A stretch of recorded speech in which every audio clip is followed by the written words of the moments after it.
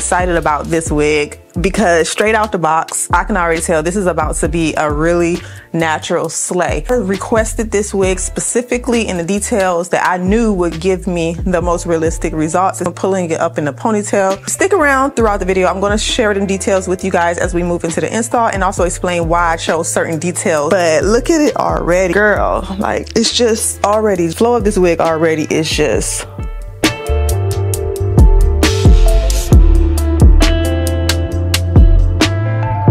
So take a look at this wig. It has an invisible elastic band. This is the type of wig designed to make your hairline look natural and undetectable, giving you the perfect base for a high ponytail. So when you cut the lace in the back of this wig, you want to make sure that you do not cut this elastic band. I did go back and bleach the knots, and you guys, I also added some highlights just to give it a little bit of fun, okay? Because this hair is beautiful by itself. I just wanted it to look sun-kissed a little bit. So yeah, I added some blonde highlights just going through. Very soft, no tangles. Of course, I can run my fingers through it. I've already cut the lace off the back of the wig. Pulling your hair up doesn't have to be complicated. Wear your hair in a high ponytail, you definitely want to glue it down with something that is secure. I don't want to go too secure. I don't want to have to clean up my hairline from glue. What I'm going to use today to install this wig is the Lace Bond Spray by Kiss. This is the 10 times hold. I absolutely love this spray. It works really, really good. I'm going to go ahead and just install this wig with the spray, and then we'll move into everything else. And this wig is 130% density. So when you get curly or wavy hair, you don't need to go into a huge density because the curls and everything is going to give it volume, go more thicker. Like, this is great. Like, I love this density. So I'm using some really small scissors just to make sure I cut the lace close to that hairline. And this lace is truly amazing. The hairline, you can cut back a little bit if you feel like it's doing too much for you, but I think this hairline is perfect the way it is. It gives me options to create edges, so I'm gonna leave it as it is. With the elastic in the back, and I should have did this before I put it on my head, you wanna find that string. Where's the string? So my string is right here, see it? And you want to pull. It has this little, I don't know if you guys can see, this little ball right here. Slide it up and just pull to tighten the wig. So if you look at it, see how it's scrunched up? Compared to the first wig that I did, this one actually is pulling a lot better. It's scrunching, so you know that it's actually tightening up. This comb is going to be what holds everything down. So I scrunched it that much. Look at that. Look at that. Like, I love the way this is. Girl, the secureness of that back. Okay, I'm gonna tuck the comb in the back of my nape. I got the clips in my hair. I may go back and I might tighten it some more because you don't want to have to glue the back of your nape at all. You want it to lay as flat and feel as comfortable as possible. And that's what this elastic is all about. It's creating a less bulky nape area where you don't need to glue it down, and also be able to save your hairline around the nape area. And the strap is very strong. Like, I haven't popped one yet, so, but still, you can still be gentle with this so that that won't happen. But if you wanted to not wear glue at all, look how well this blends. I haven't put any glue to this hairline, and the strap in the back is so secure that it's pulling and making sure that that wig stays secure at the front. For my install, I'm going to use the Wig Dealer spray to tint my wig cap. So yeah, I used to tint my wig cap. You can use it for that also. It's really, really good.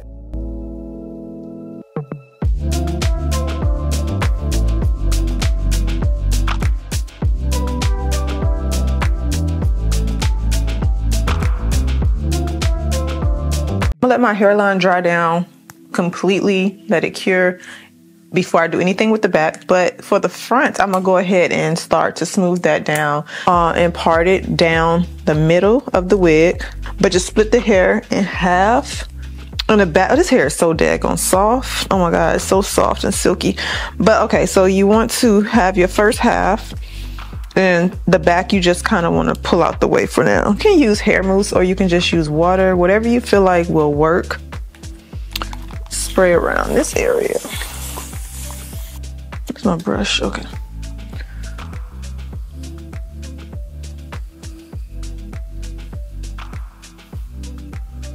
I'm gonna take a little bit of hair mousse, just a bit, not that much.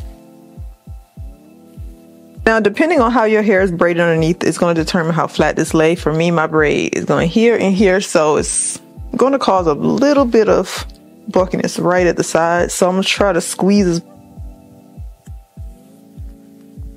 But you kind of want to flatten this area as much as possible, just depending on the look that you're going for. Okay, so yeah, just tie it down. You don't have to be neat. Just get it flat as possible. Get the dryer to it for a little bit. You can sit underneath a hooded dryer too if you would like. All right, it's been about 6 minutes or so, and I held the dryer the whole time to take it down to see how flat it is. You can always go back and tie it down if it's not flat enough.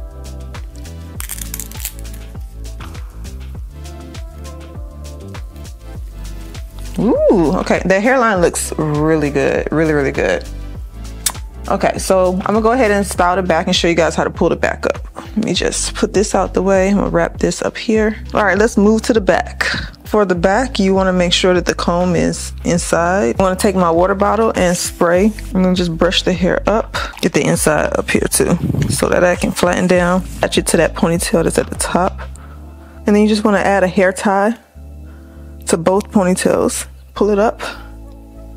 Just gonna spray it with some water. Pull it down some more if you need to, like if you feel like it's too far up. Okay, so this is how the nape area is looking so far. And it actually is looking really good. I like the way everything falls. Just fix this bun a little bit. I want it to do like a really cute, messy bun. It gives a more, I don't know, it's like a natural look. So pretty. Look at that. Yeah, just pull, you can pull some strands down. Really cute. So this is a great summer, spring, wear with a sundress, whatever. Wanted to, you can wear the ponytail loose instead of putting it up in a bun. So all links will be below in the description box. Make sure you guys go. This wig is everything. Like if you're gonna get a wig, get this wig for spring and summer. It's comfortable. You can pull it up. There's no bulkiness in the back, and you can wear it very naturally. I highly recommend this wig. I will put a discount code below in the description box. I'm definitely keeping this one because I need this one, but be sure to check my used wig sale. If I have some wigs over there, they will be in the link in the description box. But yeah, let me know what you all think. I think this turned out really natural looking, very beautiful.